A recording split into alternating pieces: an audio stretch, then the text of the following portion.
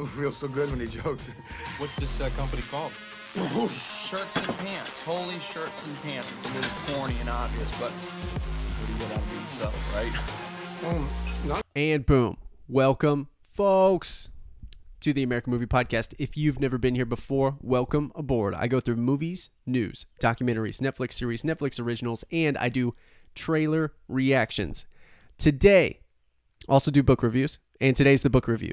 So the book review is called Hacking Darwin, Genetic Engineering and the Future of Humanity. That's a mouthful, folks.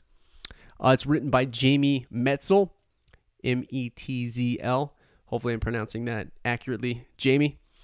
So this was a crazy book.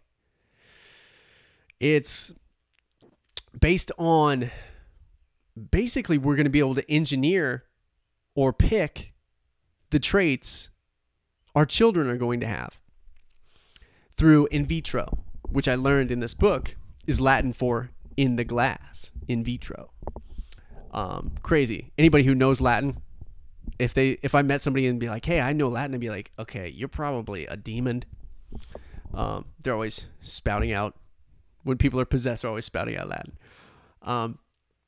Back to the hacking of the genetic code.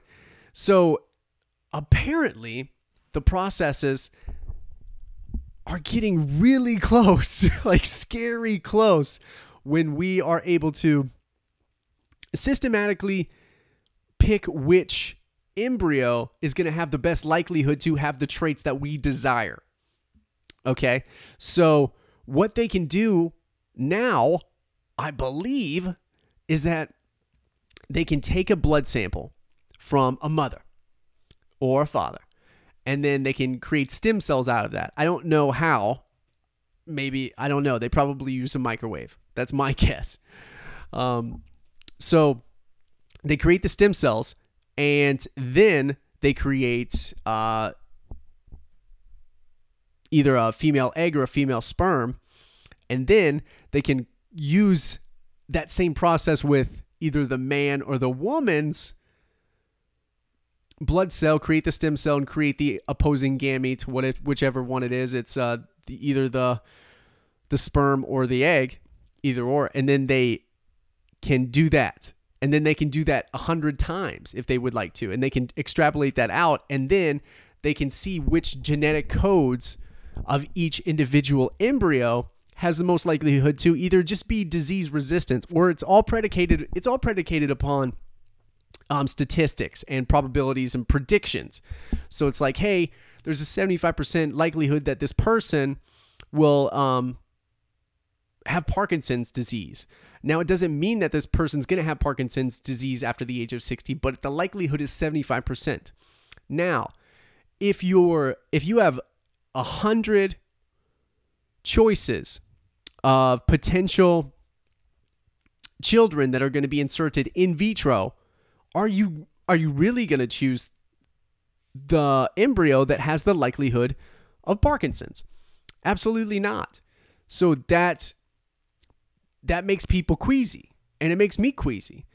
But I think it'd be immoral to choose the person that's going to have the most likelihood of suffering later in life. You would want to choose the stronger, more resilient embryo of whichever likelihood of disease resistant probability you desire. So that's like chapter 1. Okay. So yeah, it's pretty much we're going to be able to pick desired traits for the children. And this is due to everybody sequencing their medical data.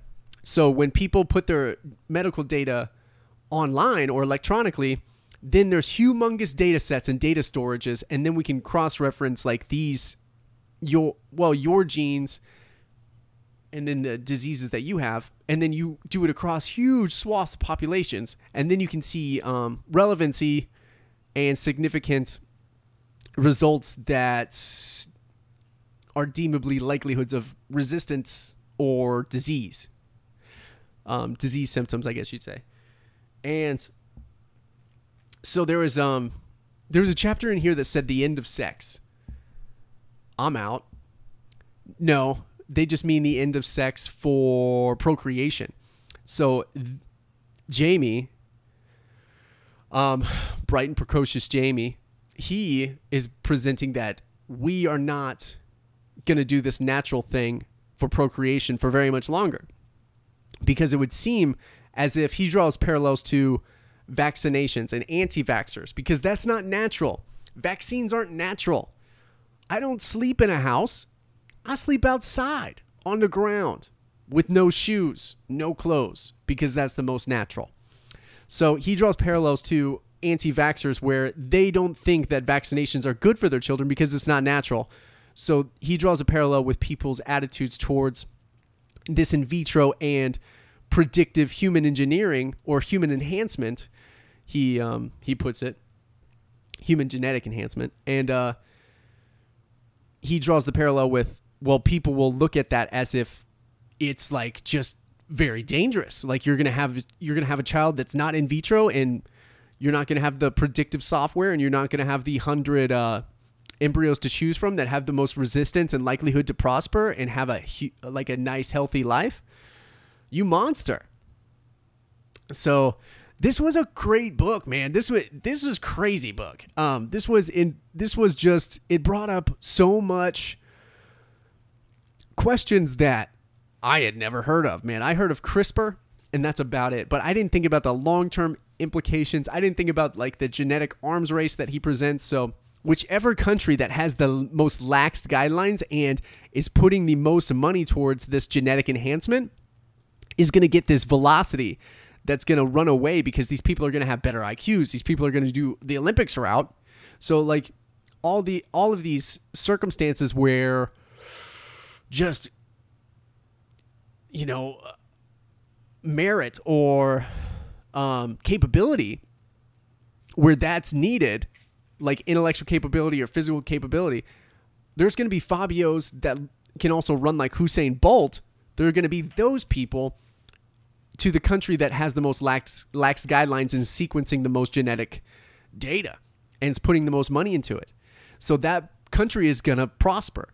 So that's going to create this runaway effect, and the most aggressive person's going to set the bar, which is really freaking crazy, man. Because China's devoting a large economic sums to companies that are relevant to AI in this genetic engineering. So it's bananas. So he didn't really have any answers. He just said, hey, we have to make sure that everybody's informed. We got to make sure everybody understands the processes and the capabilities and the pitfalls that will arise with this crazy world of super beings, superhumans that are genetically enhanced or genetically chosen to be the most prosperous. So sleep tightly. So yeah, I love this book. I mean, it's a short book. It's like 11 chapters. You could nail it. You could nail it in probably a couple weeks. You could take it out, and I loved it. And if you want to listen to it, you can get it on Audible. Free trial in the description. You get a free book. This is a good one to get.